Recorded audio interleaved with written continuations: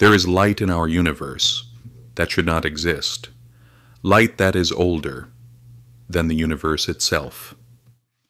To understand how impossible this sounds, we need to go back to the moment everything began, the Big Bang.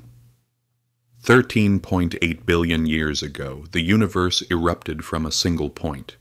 Time began. Space expanded. Energy boiled into existence. For hundreds of thousands of years, the universe was too hot for light to travel freely. Photons were trapped, scattered, absorbed, released, trapped again. A cosmic soup of blinding chaos. Then suddenly, the universe cooled, atoms formed, and light broke free for the first time.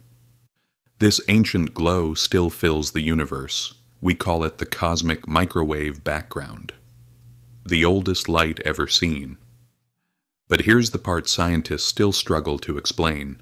Some of the patterns in this ancient light are too old, too smooth, too organized, too precise.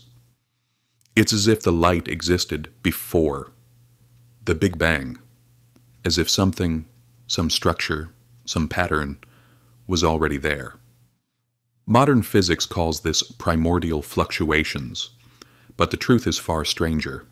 Quantum ripples, tiny vibrations of energy, may have existed long before the universe itself.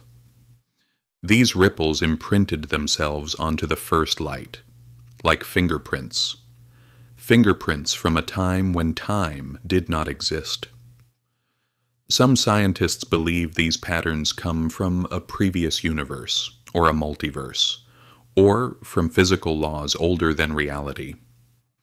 So, the next time you look at the night sky, remember, you're not just seeing ancient starlight. You're seeing the faint echo of a world that existed before this one.